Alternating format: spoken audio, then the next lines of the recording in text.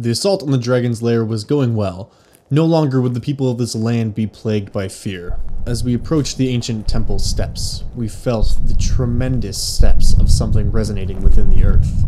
We held fast, looking to our angelic commander for courage, and this was when I realized how truly lost we were. Fear is not an emotion you often see in a mortal display, and the source of that fear would be our unknown. Hello and welcome to Monster of the Week, the show where we dig up old creatures from past editions of Dungeons & Dragons and bring them to light for use in your 5th edition game. My name is Josiah, also known as Dungeon Dad, and today we are going to be talking about a creature of epic proportions. I don't know why, but I was in the mood to cover something ridiculously over the top, but yet still usable. And I think today's creature fills both of those requirements. I present to you the Blue Spawn Godslayer. These 20-foot tall, 18,000-pound warriors were created for one purpose and one purpose only: to slay dragons, angels, demons, and otherwise any creatures that dragons might be afraid to actually go up against. If something actually has a chance of posing a real threat to a dragon, these guys are meant to fight back against it. Sometimes that even includes fighting other rival chromatic dragons. This creature can originally be found in the 3.5 Monster Manual 4, and then was originally transported into the 4th edition First Monster Manual. Something Wizards of the Coast did for the 4th edition Monster Manual that was kind of controversial because some people really didn't like these creatures, were create a bunch of dragon spawn that were meant to be dragon-esque creatures that weren't actually dragons. Essentially a bunch of creatures that could be used as servants for their dragon masters. The reason this was kind of controversial was because they put out a whole bunch of ecology about these creatures and all that stuff, and it just took up a huge amount of space in the book.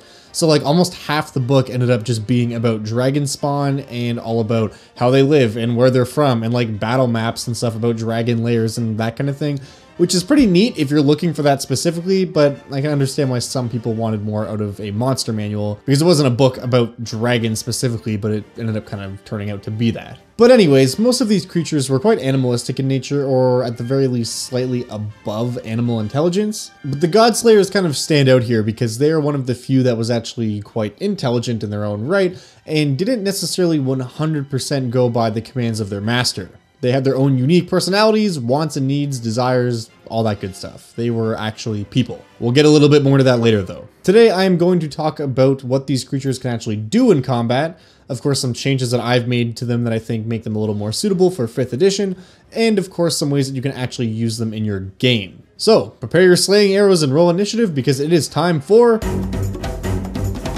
These guys are huge, literally, and they have a massive pool of hit points to boot. Because of their huge size, meaning they roll a d12 for their hit dice, and their pretty substantial constitution score, that means they're going to be able to take a ton of hits. Which is good because despite their scales and being a dragon, these guys don't wear any armor and have an AC sitting around 15, which is okay. They do augment their armor class by equipping a giant shield, which is often formed out of another dragon's skull, thus implying that these guys have already killed at least one large dragon and fashioned it into a shield, so that should add to the intimidation factor right away. Like the blue dragons they are spawned from, they are of course immune to lightning, and their bite attack also causes lightning damage.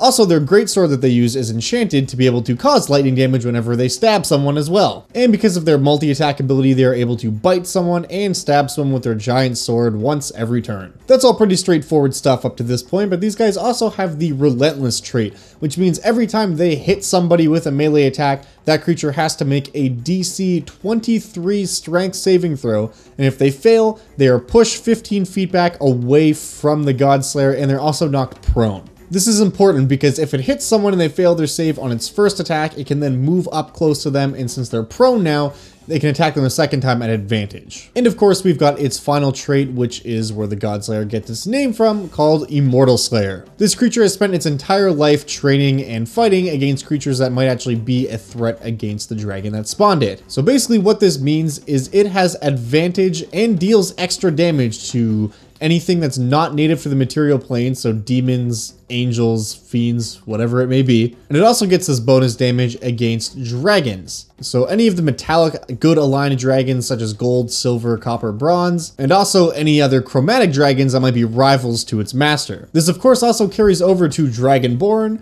other dragons spawn, and half dragons too, because they are technically dragon-blooded creatures. Now it is up for debate if your sorcerer who has dragon blood as their sorcerer's origin is going to be affected by this ability or not, but that is up to you and how you want to call that. Ultimately, these guys are just meant to lay the hurt on all of those creatures. Against an adventuring party, this might not even come into play, but if you have any dragonborn in your party, or players who are playing as some kind of homebrewed or strange dragon-oriented race, this will affect them. Just keep that in mind, because this guy already hits like a truck, and with this added damage and advantage added on to the specific types of creatures, he can be absolutely devastating. Now that's it for this creature as written, and honestly, I think it could make a great addition to pretty much any gaming world, especially when dragons are at play, but I wouldn't be done with combat if I didn't at least bring up a few.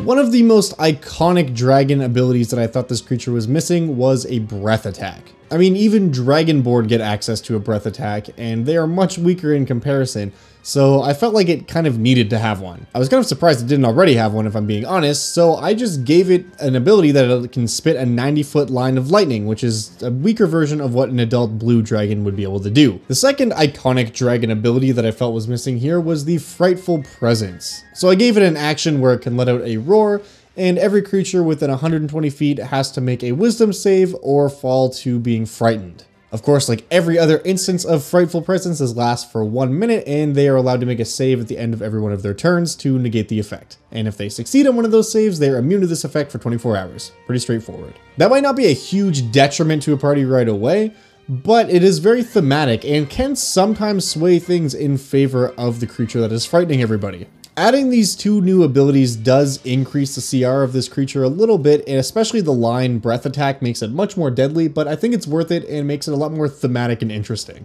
So now that we have a pretty good grasp on what this creature can do in battle, let's get our very own story going with some...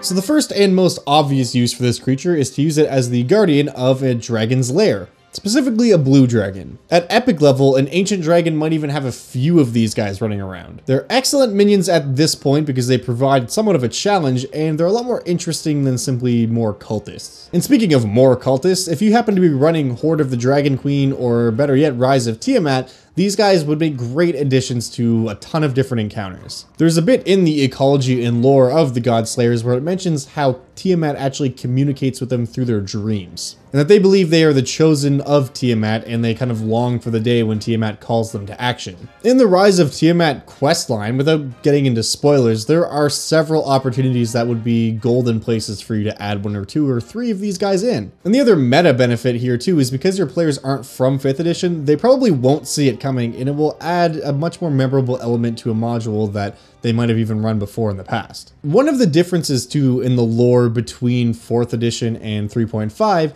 is the fact that these creatures are much more independent and kind of uniquely willed in the 4th edition ecology bit. The 4th edition monster manual doesn't get into it quite as much as the one from 3.5, however, it does say that they are known to possibly go rogue at times. So maybe one of these guys runs off on its own and starts up a mercenary band, or maybe even joins up with a previously existing mercenary band for an exorbitant amount of money. I mean, they are dragonkin after all, so perhaps they still carry some of that lust for gold with them. Or maybe their cause for going rogue is a bit more justified and divine even. As I mentioned, Tiamat calls to them from their dreams, and maybe one of them wakes up one day feeling that it is being called by Tiamat to action. Perhaps it feels the need to rise up against some other force or deific group of enemies. So maybe this rogue Godslayer starts amassing followers on a grand crusade in the name of Tiamat against a kingdom or whatever your designated target is. If you really wanted to make one of these guys the big bad evil guy for your campaign, you could even give them some levels of paladin and have Tiamat be their god and make that the ultimate arch evil of your game. Now technically, according to the lore and what we find in the books, of all the dragon spawn, only blue dragon spawn can become Godslayers. But there's no reason not to change that. If you want to use one of these creatures in your game but you only have a black dragon nearby or a green dragon, you can simply recolor the Godslayer and make it a minion of that dragon in your world. The only thing I would really change about the creature itself is I would change their immunity and breath attack to the same kind as the dragon that you're aligning it with. So if it's going to be a red Godslayer, and rather than breathing a line of lightning, it will simply breathe a cone of fire. And if you wanted to, you could even make a version of this creature that was metallic and good aligned, maybe a golden Godslayer or a silver Godslayer that's actually an ally to the party and helps them on some kind of quest. I mean, you could even run a whole quest where the players are playing as Godslayers if you want, and kind of make them a racial class where they're on this big epic adventure fighting against angels and demons or whatever you want. And at the end of the day, if you really just like this monster, but you don't want to get involved with all this lore about dragons and all that other stuff, you can just really ignore all of that and have it set up as a wandering monster for a one-time use combat encounter in the middle of the desert or wherever your party happens to be.